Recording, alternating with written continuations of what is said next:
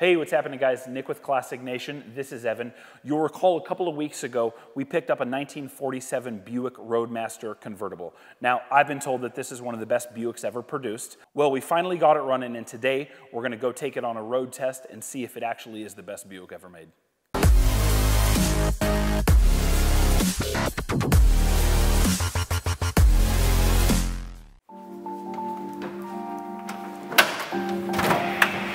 Give it the juice, Bruce. I'll try.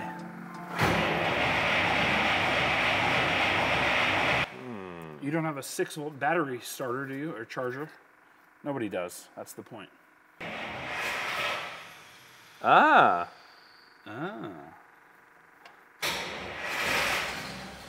That's what we like. There we go.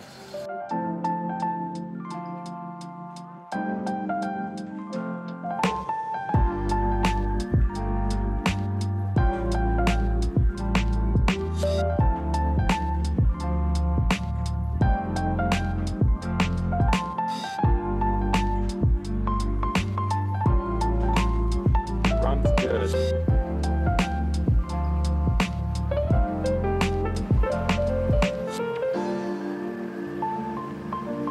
So what's the history on this car, Nick? You picked it up in Virginia, right? Yeah, Roanoke. Who did you buy it from? So a dude, a private collector who apparently had a ton of cars, had this stored away in a warehouse for years. I picked it up. It was, like I said, a stalled project. Yeah. And why couldn't he get it running?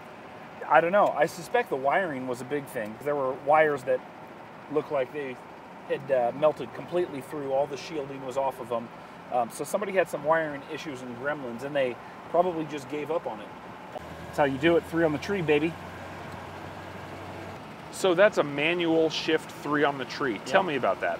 Yeah, this is a 3-speed, but not an automatic. It's a manual. So there's a clutch, and it's an H pattern.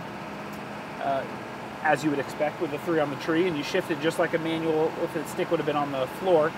But reverse is up close, first is down, second is back and up, and then third is down back. So it's a big H pattern with the first arm of the leg, the H being reversed. Why did that fall out of favor? That's a great question.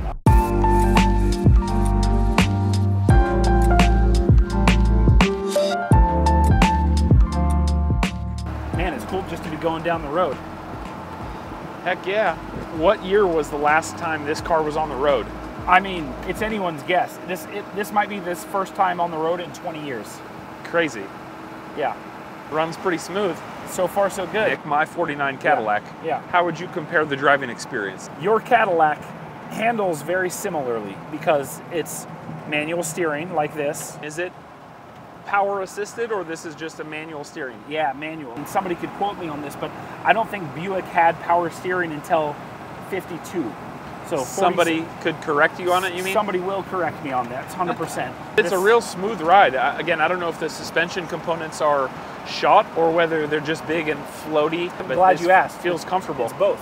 Gotcha. They're probably shot, and Buicks were the second to Cadillacs as far as like top of the line goes. Buicks prided themselves on having a really comfortable ride, and so it's coil springs all the way around, which is pretty cool. And again, that's kind of a different thing, but they set this up for comfort, and so really big, plush, kind of comfortable. I've got no problems with how this feels. This is feels like we're driving a lazy boy down the road right now. Yeah. Look at this. It doesn't get any better than this.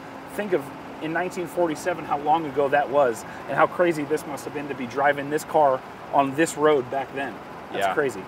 The thing that was completely different about your Cadillac is you've got a modern GM V8 engine. So your acceleration and the power to the wheels was totally different. Makes it feel like a different car. Mm-hmm. This is never going to be that fast and as dialed in as that is. But again, it's a different car completely with the original inline 8 engine. So check this out. Yeah. It's an inline 8, 320 cubic inches. It was their biggest engine, and like the way Buick did it is for their different models, they would get different engine sizes. And so since this is the Roadmaster, it got the 320 cubic inch inline 8, which was their biggest one available. The Fireball is what they call that. Correct, yeah. Hitting these curves pretty fast there, Nick. Yeah, well, I'm getting more comfortable with it. I see that. The speedo is actually working. Go figure. Nice. I've got I never have cars where the speedometer works. Are these bias ply tires? They're Uniroyal or Uniroyal tires, and I think they are bias ply. Got it. The other big thing on this car, as I decide what I'm going to be doing, is I don't like the single diaphragm brakes. No. You only have to be in a couple of scary situations and lose a brake line to know that that's not a good long-term solution. It's one thing if it's just me driving the car, but this is something I want to be able to enjoy with the family and be able to take out and take me out in. and take you out in, especially you precious cargo. That's right. I'd feel a lot better with dual diaphragm, which is to say, if I blew out a wheel cylinder in either the front or either the back, I wouldn't have completely lost brakes. Yeah. Right now, you would just have to rely on my incredible driving skill to be able to save us. I would be downshifting. I'd probably be trying to slam it into reverse. I'd be looking for a bank if we did lose brakes and I need to slow the car down. But I would be looking for a soft spot to bail out into. Yeah. The car seems complete except for there's no carpet. Yep. But again, there's not really any road noise coming through that makes it annoying to ride in or drive in right now. No, not too bad. You know, some rattles and creaks and things that need to be addressed and that probably are common with this old of a car, but for the most part, it feels decently solid. I agree. The dash is in crazy good shape. Yeah, I like it. The gauges look so nice and super unique with that really unique styling of the font on the letters. Yep. I especially like the blower switch. Yeah. I'm not exactly sure what that does. What are your guesses? Most of the times you have to pay extra for that type of an option. Yeah. On a car or otherwise, but this one came with it stock, which is nice. Not knowing what the temperature is. Keep it moving. Keep it moving forward. Is the only thing that makes me leery. Don't stop. Keep the airflow going through. The next big thing that I'm going to do to this, I've got some lowering springs. I want to give it just a little bit different stance.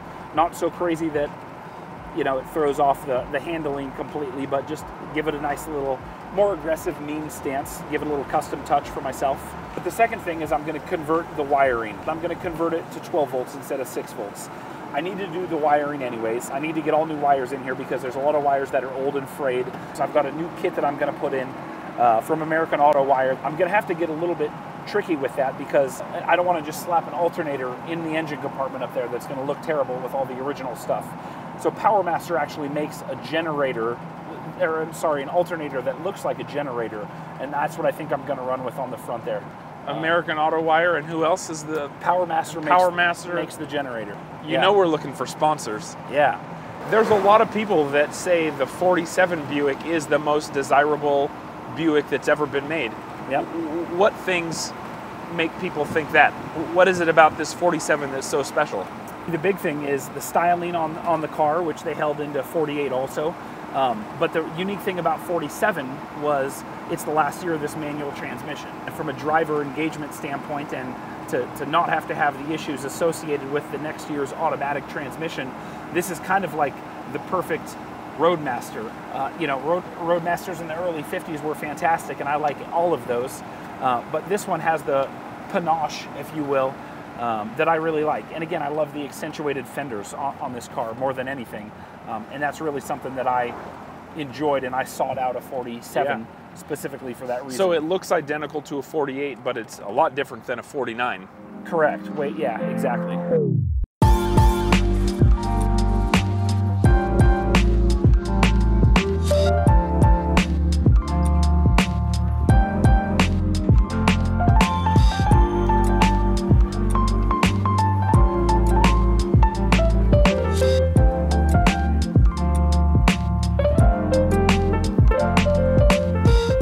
Have it. Man, that was a success, and best of all, we made it back. Quick little peek. I don't even see anything dropping. No drips, no fluid leaks. Is this the best shakedown run we've ever had? Well, you know what? My vote is in. I say yes, this is the best Buick that's ever been made, and I think you got lucky picking this up. I think you're right. Steal of a deal. This feels a lot like the Cadillac. It feels pretty classy. This has a crazy presence. There's just something about these 40s cars that has grown on me over the years. Same. Back in the day, I used to be all muscle car. Mustangs and Camaros and Chargers and Challengers, but the older I get, the more I start to enjoy the finer things in life. It's these 40s cars that were luxury back in the day. You're growing up, Evan. I'm so proud of you. Well, we're going to have a ton of update videos coming up next, so stay tuned. and we'll see you guys in the next video. Thanks for watching. Dump it and flip a little Brody right here, dude. Yeah, shall I? Do it for the views. Think I should? Let's just see if we can make it out of here without any traffic incidents. Do it for the views.